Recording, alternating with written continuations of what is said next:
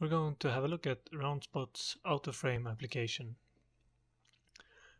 When it is started without any feeds, you will get a pop-up saying that you have no feeds configured. We'll get rid of that. Then we go into RSS feeds to add our feed.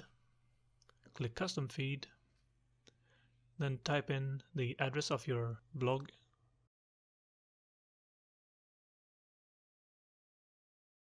Search, and you will find all the feeds that are listed on that page. Select one, save it. You can also change the name of the feed just to help you keep track of your different feeds. You don't have to use the default name. Click Save. Go back to Settings and then back to Start the slideshow. First time the feed is loaded, it might take a little while.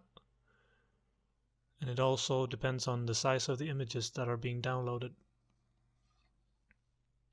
If you click on the screen, you can go into Settings, and you come back to this screen again. You can determine how many images should be shown for each feed, how often it should be refreshed. You can do it at startup only, or for example 5 minutes. It will refresh all the feeds each 5 minutes.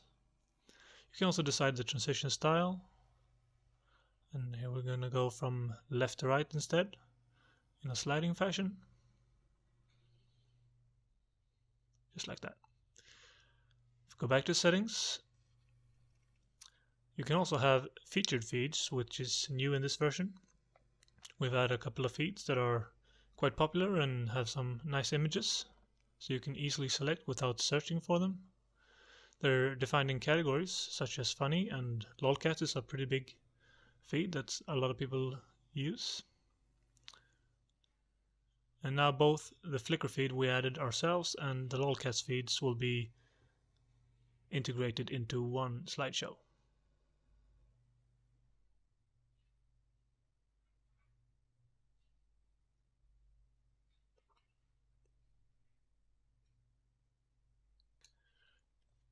You can also change the total number of images to show. This is for the entire slideshow with all the feeds. 20 images we set here. And then you can also determine how long each image should be shown in the slideshow. When you start the application next time, it will automatically go into the slideshow mode if you have any feeds configured, like so.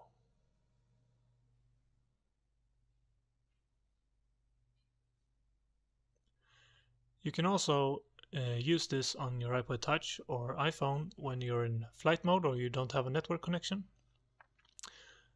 However, of course, no feeds will be updated at this time, and you will also get a warning message when you start the application. But all the images you have previously downloaded are free to be viewed.